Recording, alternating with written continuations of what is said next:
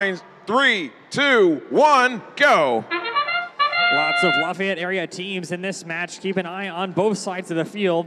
Specifically, Purple Precision, that's 3176. They currently are ranked 3 with an average ranking point of 3.1. They do need to get balanced and autonomous to get an additional rank point during this match, which their team has been able to successfully achieve along with the Red Alliance. 4926 making quick work of their playing stations. They're making their way over to their loading dock, interacting with their human player to collect a cone from up above. Most teams are electing to do that this season since it's hard to pick up game pieces off the ground, especially those cones since they're reliant on their orientation. 8742, I believe that's Argyle Attack, making their way over to their red grid to score a cube in the low part of their grid. That's 2 points for their alliance if they can get it all the way across that line. 3176, Purple Precision on the blue line side, looking to place a cone on the top of their grid, successfully placing it for 5 points for their alliance. 6046 now making use of their loading zone and their human player station to collect a cone from the top of their grid. Some red on blue bumper action that we'll see that throughout the day, especially as we move into the playoffs later this afternoon. 461, another team to keep your eye on from the Lafayette area, is collecting to take a cone from their human player station. They have a unique mechanism that allows them to pick it up from mid-ground and place it in just about the same orientation into the grid. Just over a minute remaining in the match.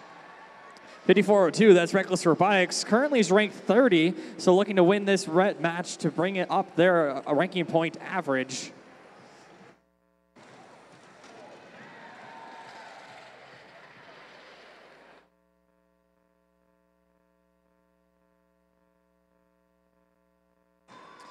Let's take a look at how many links we've formed. We have met the cooperation bonus, so that ranking point has been lowered.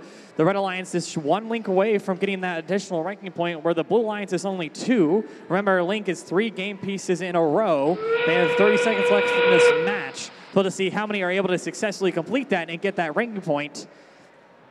We'll start to see robots moving towards the charge stations. As long as they're in contact with it, they get extra points, but they do need it to be level to get 10 points per robot. That will be up on there. The Red Alliance might be attempting that. They have 11 seconds to complete it. The Blue Alliance already sitting with 2 robots balanced. It looks like they're pretty happy, but their teammate is hoping to place 1 more cone before the time finishes.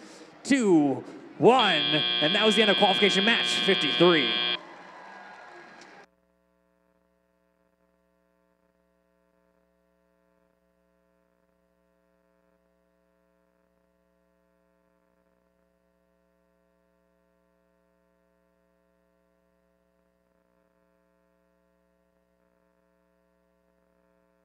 Here are your scores, qualification match 53. Your winners are the Red Alliance. With a score of 144, just above Blue Alliance is 123. They gained 4 ranking points, allowing 461 and all of the Red Alliance members to increase their ranking score average, increasing their rank in the competition.